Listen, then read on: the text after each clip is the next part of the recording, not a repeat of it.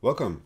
Today I stumbled upon a new setting which I found in Azure DevOps in the service connections, which I lastly had another session about. So I decided, well, might be a good point to shortly talk a little bit about that and give you some updates on some new options that you have with service connections to Azure in Azure DevOps. And with that, let's get started. So let me switch my screen over so that you can see. I hope my face will not get in the way too much. So here I have my usual demo project in Azure DevOps for coding freaks. So what I'm talking about is when you go to the project settings and you head over to the service connections, what you will find is that you now have this weird little dot. I don't know how long this is there. I think 1 or 2 weeks now. And it also gives you a hint that you can convert this existing service connection to one which is leveraging workload identity federation instead of secrets. So I will first try to show you what this is and how it looks in the Azure portal. And then I will talk with you about what I think about that. Is it good? Is it not? Should you do it or not? And so on. Okay. So I will link the other video which I made about service connections to service principles for Azure, and you can kind of combine the information of the both. It's still valid, but it might be some good points here for you because it makes your life so much easier. So before we start with the new feature, let's have a look into the service connection first. So the service connection is in fact a service principle or in Azure. So let's inspect it. Let's hop over to Azure and see how this looks. So this is the manually created service principle, which you can tell most of the times because you see I just created a DevOps service principle for my complete company organization, and I'm reusing the service principle. So what this service principle also has is it has a client secret, which is about to expire, which is interesting because I need to update that in the near future. So this is now what I talked about in the other video. So in order to update, I could create now a new client secret, and then I need to go over to my Azure DevOps organizations, and wherever I use this, for instance here, I need to go and edit this. And this is only possible because I created it manually and did not the recommended step to automatically create it. And then I have to update the key here, and then I'm good to go. Okay, so that's that. And with that information, let's talk about what is this blue dot. So this blue dot tells you, hey, why are you not converting it to workload identity federation instead, so that you can omit certificates or secrets? And you need to understand what this is. So hopping over here, what this means is it wants to change this service principle to not longer use client secrets, but to use federated credentials. So federated credentials is something in Entra ID which is also new for me. So if you don't know what it is, you feel just like me. And I just, in preparation for this tutorial, I just read a little bit about that and got myself a little bit more comfortable with it. So what it basically is if you have external services, you can create a service principle which basically has some information, or there are some information shared with an external service, which means it's not in your tenant, like Azure DevOps. The organization has nothing to do with the Azure tenant. It's another thing living or happens to living in the Microsoft space, but it does not have to.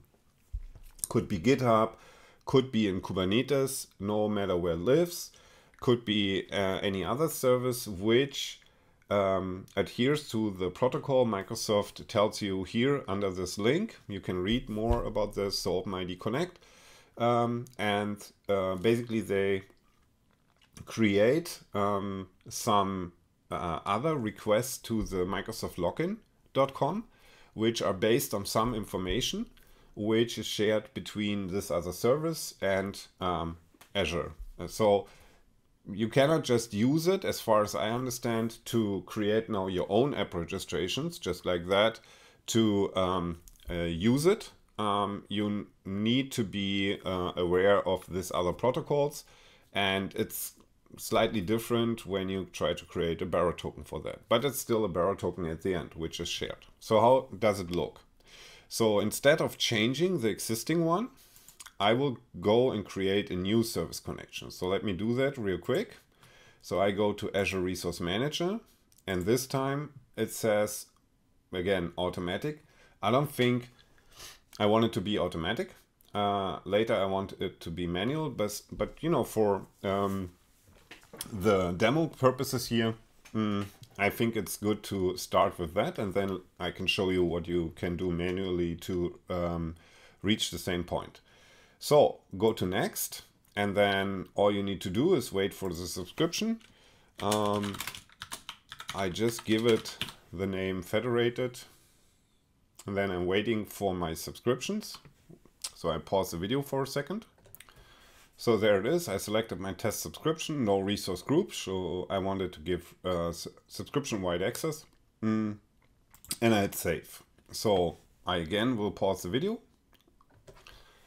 And it took about, I don't know, 30 to 45 seconds in this case to create it. But it's there now, and we can have a look at this. This is Azure Federated. I just named it that way, and let's look at the service principal here. So this service principal now has this automatically generated name, which I don't like. You could change it in the branding and properties, but as I said, I would rather create one manually. When we go over to the certificates and secrets, it instantly goes over to the federated credentials and shows us that there are federated credentials. No client secrets, no certificates, only federated credentials. So if you go here and click on it, you will see that this federated credentials now have some information, the issuer and the subject identifier, which you can kind of deduct. I actually don't know what this UID is. It seems to be unique for every DevOps organization. I don't really know where I can see it, probably in some URL. So if you know it, Jen, just go ahead and tell me. So if you want to create this manually, basically you just have to copy out this. Is always the same for the same Azure DevOps organization. And basically this is deductible too. It's just the SC colon dash dash, then the name of your DevOps organization, then the name of your project, and then slash the name you gave to the service connection. So if you have this, all you need then later is a globally unique name. And as the audience, you will have to select API Azure AD Token Exchange, obviously.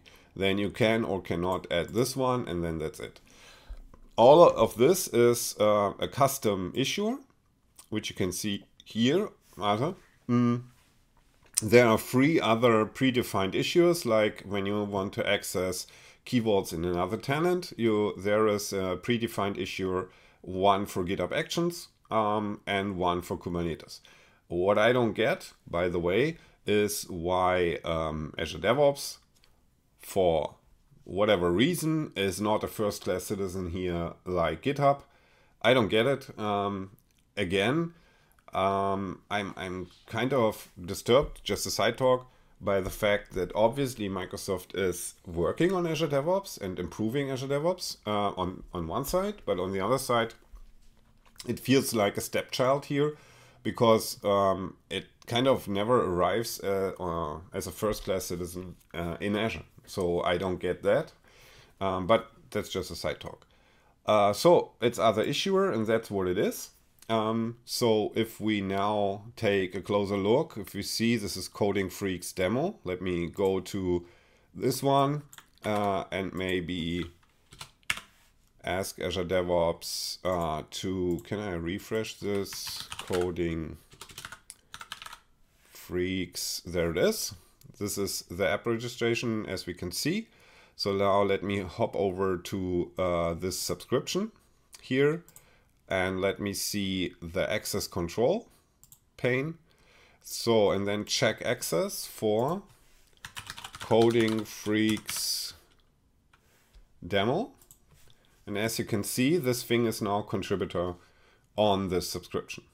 So what happens when I delete this? It should be the same behavior in Azure DevOps. So if we go here and delete this Azure Federated now again, delete, it will clean up everything. And let's look here. So check access, let me see, for Coding Freaks. This should not be there anymore. Maybe we need to refresh the page. As always, let me do a hard refresh. I think it's better. Check access, and now the service principal should be gone. It's not, but it has no role assignment. And now let me look into my Entra ID again, so that I can check for the app registrations here. So this is gone here. So the other window was just lying to me. This is expired too, by the way, but anyways. So as you can see, it removes the app registration later, which is kind of another problem. If you reuse the app, the service principal by using the manual stuff, it will not remove it. So I think this is the more controlled way to do it, again, as I did it in the last video, which I will link here. So, but anyways, the good news about that is that when you use this federated version, you really don't have to care about the passwords, which could expire. So I think it's a good point to start with. So that means in every new service principal generation, we should use this option and then do it manually, because now we know what needs to be entered there, and then it should work. I will try this out for sure, and I just wanted you to update so that you know what this blue dot means. If you followed my service connection videos, you will see it appear. So I hope this helps. It's a short video today, but anyways, I hope you now understand how this works a little bit, and let me know if you want to hear more about this issue. Have a nice day.